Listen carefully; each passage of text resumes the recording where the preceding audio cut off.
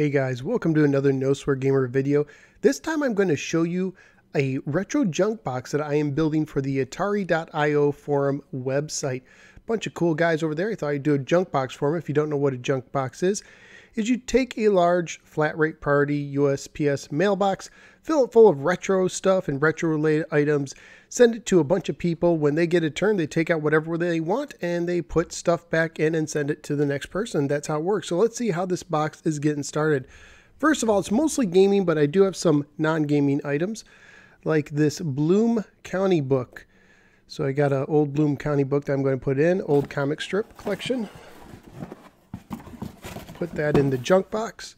All right, next up, I got a poster. It's a Pac-Man poster, and it's a smaller poster. It's not like a full size, but it shows the insides of a cartridge. This is just a picture of what the poster looks like because the poster is actually wrapped up in that tube.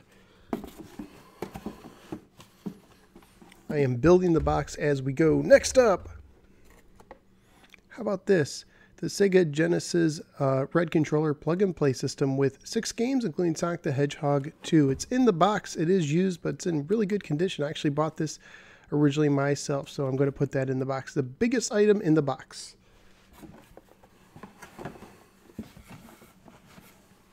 It's a plug-and-play unit, so you don't have to have a system to play it. Now, right here I have this little Atari tin. Actually, some Atari boxers came in it, but there's no boxers in this. I actually found this without the boxers at a garage sale.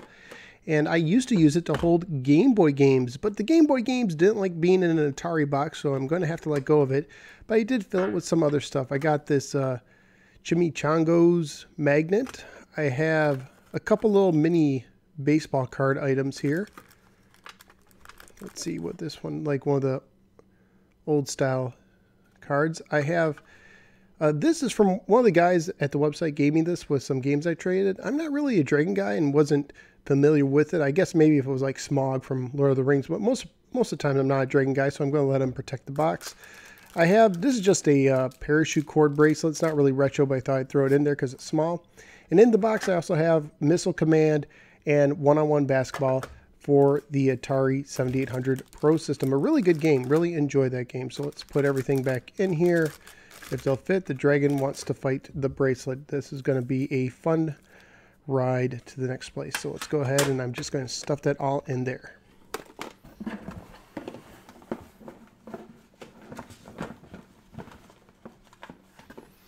All right, next up.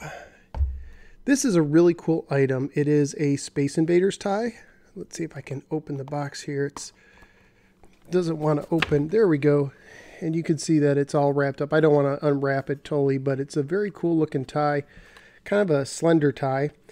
I really like this when I got it. The problem is I realize I don't really wear ties. So since I don't wear ties, I thought I would just throw it in. Brand new.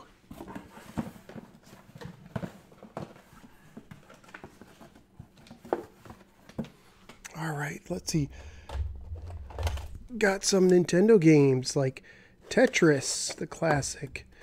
Blank Man, no, actually, Captain Skyhawk. Spy Hunter. And Silent Service. All right, got some Atari games. How about Zaxxon? Yeah, the Sega arcade hit brought home Street Racer, and Warlords, the classic paddle game. In this bag, I got a Sega Genesis 2 power supply. It also works with the Nomad, the 32X, and the Game Gear. So it's got some signs of use, but it still works. Ooh, I got some more games. How about WrestleMania 2000 for the Nintendo 64? A beat up but still working NBA Action 94 for the Sega Genesis. And in every retro junk box, I like to put in something that's one of my favorite games. So this time it's going to be Real Sports Volleyball for the Atari 2600, a game I really enjoy. And it has a shark hidden in it, which makes it even better. I'm also going to throw in one of these. This is in a little adapter where you can attach to the cable to something like a Atari 2600 or 7800 or a ColecoVision, I believe, or Intellivision. You just hook that in and put it into the coax in the back of your TV. Also have a demo disc for Lemmings for the PlayStation Portable. Sonic 2 for the Game Gear. Let's see, what else do we have here? Got a Sega Genesis poster. I believe it's a Jurassic Park on one side, but it shows games on the other. NBA Jam for the Sega CD. Got some books. How about some Garfield books? Garfield Rolls On and Garfield Makes It Big. Couple loose instruction manuals like Dark Cavern for the Atari 2600 and Demons to Diamonds. Got some comic book and comic book related items like a comic price guide featuring the guys from Star Trek. The cover's loose, but it's a Batman comic book with the Riddler. Top Dog by Marvel. It's Star Comics, which was like a kiddie version of Marvel. Cover's also slipping off this one, but it's Kool-Aid Man right there, number 4, with some interesting stuff inside. This was interesting. This was to help you stop smoking. They handed these out to kids at school, including me, back in the 80s, and Spider-Man and Power Man and Storm take on some smoky guy. Here's a very cool fold-out poster. It is Han Solo in carbonite, folds out. I think that poster is really good. I just don't have anywhere to hang it right now. I have a What If comic. Goes into like alternate timeline. So it's like, what if the Fantastic Four had to fight Doctor Doom before they were the Fantastic Four? Have an old Atari game catalog. Really like these catalogs. I scanned this in and has a bunch of games. And you want to talk about some great artwork. These catalogs really do. Check out that. That's like one of my favorite artworks there for the game Adventure. Very awesome. Well, let's reach in. Got some other manuals like Guitar Hero, NFL QB Club 2002, Guitar Hero 2, Guitar Hero 3, Disney's Extreme Skate Adventure, and NCAA Football 2005, and a miniature Spider-Man comic book, and just a cardboard cutout of a Nintendo controller. So that's the stuff I'm going to send in. It's going to go to about 6 guys or so, and then it's going to come back to me. So it'll be interesting to see what comes back to me. It's not a lot of guys, so I wouldn't be surprised if some things do come back to me. I guess that would really make it junk, but it'll be also interesting to see what I get back. The Atari.io Retro Junk Box made several stops around the country, going from coast to coast, first stopping at Atari.io forum member Leo's house. There he took out a cool Kool-Aid Man comic book, a Garfield book, a Sega Genesis plug-and-play unit, Zaxxon for the Atari 2600, and Tetris for the NES. Following Leo, it visited forum member Storm Surge, who took out a cool Han Solo poster, a Black Geek Space Invaders tie, instructions to Dark Cavern and Demons to Diamonds on 2600, a Bloom County book, another Garfield book, Silent Service, and Spy Hunter on the NES. After that, it went to member Atari Brian, who took out Top Gun on VHS the way it was meant to be seen, a 4-play adapter for the Sega Genesis, a cool Pac-Man poster, WrestleMania 2000 for the N64, James Bond 007 for the ColecoVision, a box copy of Altered Beast, Captain Skyhawk on the NES, and a Mario Mania Nintendo Player's Guide. After that, it went to super member Rosdower, who took out Star Wars Episode 1 and GoldenEye, both for VHS, a Rocky Record song, an Atari 2600 tin, a pack of Garbage Pail Kids cards, a Sega Genesis poster, Super Mario World on the SNES, an Atari belt buckle, NBA Jam on Sega CD, a Chimichango's magnet, and some D&D stuff along with a picture of Yoda. And finally, it went to forum member Rick, who took out the Sega Genesis power adapter, a Teenage Mutant Ninja Turtle Leonardo, a Star Wars Pez dispenser, Galaga and Galaxian for the Game Boy, Snood for the Game Boy Advance, looks like Bug Hunt and Football for the Atari 8-bits, Zero Divide for the PlayStation, an Atari keychain, NBA Action 94 for the Sega Genesis, and GoldenEye Rogue Agent for the PlayStation 2. Those were all the stops before me. Now let's see what happened when the box arrived at No Swear Manor. Okay guys, so the retro junk box has made it back to my home all in one piece. It's in pretty good condition considering that it's traveled thousands of miles all around these United States. Let's go ahead and look what I got in the junk box. First, I wanted to show you what I got that I put in. So I guess this would really make this stuff junk. Actually, most of my stuff did get taken out, but some did not. I assume some would come back to me. I did put over like, I think it was like 50 items, and I got a handful back. So I got this Atari tin back, and inside was some of the baseball cards and this little bracelet thing, as well as Mr. Dragon, who apparently no one has a home for poor Mr. Dragon. So let's go ahead and put that to the side. Also got this little piece of cardboard NES controller, the cool Atari catalog. Got some manuals back, like for the Guitar Hero series. I think those are PlayStation 2 manuals. And Quarterback Club, Disney Skate It, NCAA football, and this little mini Spider-Man comic book. And I also got back Sonic the Hedgehog 2 on the Sega Game Gear. I'm guessing a lot of people who have a Game Gear probably already have that game, and not a lot of people have working Game Gears today. Got some Atari games back, like Missile Command and Warlords, Ms. Pac-Man, Street Racer, and the great one-on-one basketball for your Atari 7800. And let's see, what else did we get? And I also got back some reading material, including the What If comic with the Fantastic Four, a Batman comic book, a Top Dog comic book, and a old Star Trek cover of a comic price guide. So let's go ahead and take this stuff and push it to the side. And now I get to show you what I got that I didn't put in. So this is from some of the other contributors of the retro junk box. Let's pull the box over here. This is really cool. I almost would want to say this for last, but it's a little Atari plug-and-play joystick keychain. It has two games on it. It has Asteroids and Millipede. It is used, it's open, but it's in great shape. And you can see on the back some of the other ones, like they made a paddle one. That looks pretty cool with Pong and Warlords and Breakout on it. And another controller that had Centipede and Yar's Revenge. But I'm definitely looking forward to that. I think that's very cool that it can be a keychain. Then you can plug it into your TV and play some Atari games as well.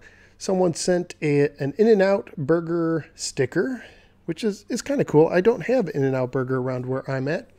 Speaking of stickers, I got this vintage Pac-Man sticker set. Someone sent Atari's arcade hits for the computer. So it has, let's see, Asteroid, Centipede, Missile Command, Pong, Breakout, and Tempest. I guess that's just emulating the old arcade games. Not familiar with this game. It's a computer game, Fate, but it's brand new. It's never even been opened, so very interesting there.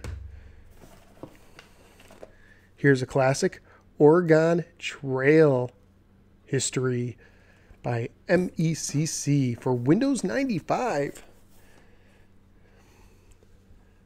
One of the guys, his wife makes these cool hats. It's like a winter hat for Space Invaders. So if you want to learn more about how you can get those, go over to the Atari.io forums and look for Mrs. Rosdower, who sells these things. So thank you, Mrs. Rosdower, for that.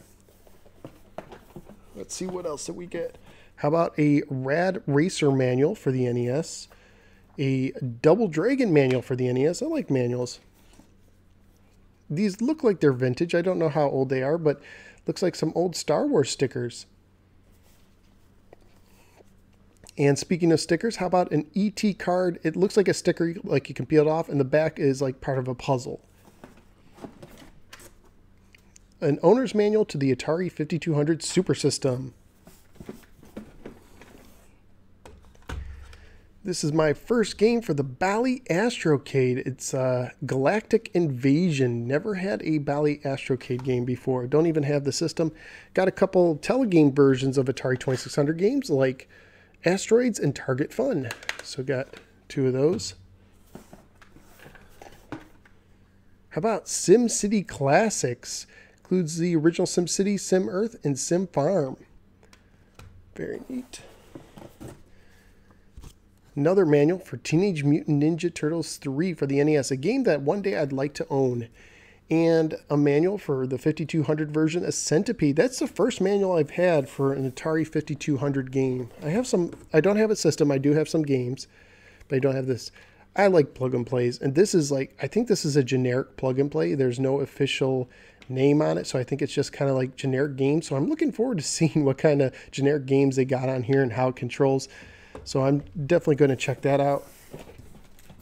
How about some unopened pack of vintage cards like Batman, the second series, Raiders of the Lost Ark, and Black Hole, and it still has the gum inside. You can feel that gum. I wonder how it tastes today. It probably would make you sick.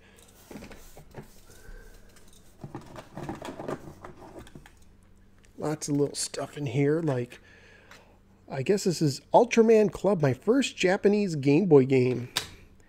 And we had a couple little Pokemon toy figures put in there. Generic Army Dude number 38.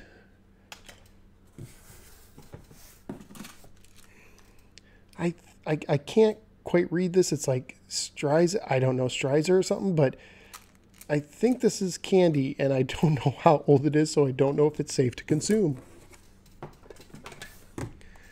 Food Fight for the Atari 7800, a great port of that game. Let's see, we got Odyssey 2, Speedway Spinout, and Cryptologic. It's my second Odyssey 2 game. I just got another Odyssey 2 game recently. And Donkey Kong for the Intellivision, which some people would say is junk, so it belongs in a junk box. Super Breakout and Centipede for the Atari 5200. I already have a copy of Super Breakout, but I don't think I have Centipede, so that works for me.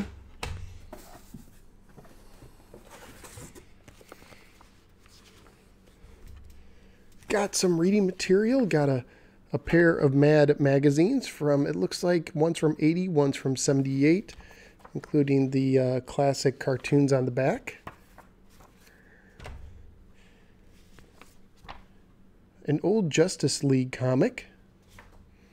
This is funny. Someone put in this, it's part of a Spider-Man comic, but that's the same one. Well, part of it is in that mini Spider-Man comic I showed you. And here's a Sonic the Hedgehog comic book. This is neat. This is kind of old. From the editors of Consumer Guide, How to Win at Video Games. So it's talking about old arcade games is what it's talking about, not home games. So you can actually see the machines. Those are some great pictures in there. So looking forward to reading through that. Parsec for the Texas Instrument computers. Don't have a TI computer. And then last but not least, a Calvin and Hobbes book, which is really cool. I enjoy Calvin and Hobbes, so I'll definitely be reading through that. So thank you everyone who participated. Don't forget to check out Atari.io. That's right, it's Atari.io on your computer. They have a great forum site.